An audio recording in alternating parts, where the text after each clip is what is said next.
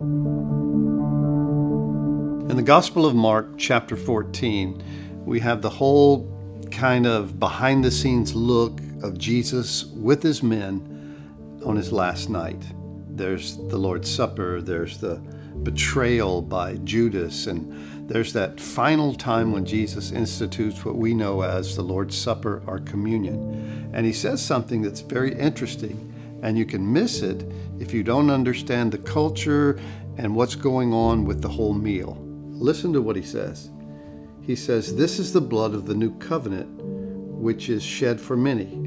And I say to you, I will no longer drink of the fruit of the vine until the day when I drink it new in the kingdom of God." With you guys at the marriage supper of the Lamb is what he's talking about. And here's some of the background. See, for a Galilean wedding, the groom would come and he would betroth himself to his bride. But they wouldn't be legally married. The marriage wouldn't be consummated till much later.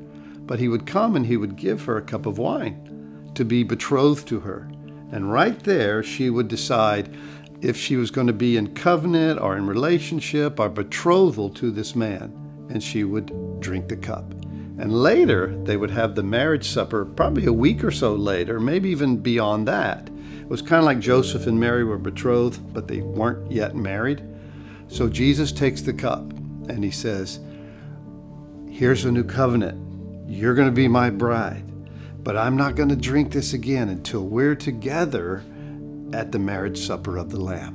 So we're betrothed to Jesus. He's our groom, we're the bride, and we're so looking forward to him coming again, which could be soon, and we will sit down with our groom, the church, the bride, at the marriage supper of the Lamb. That's his promise.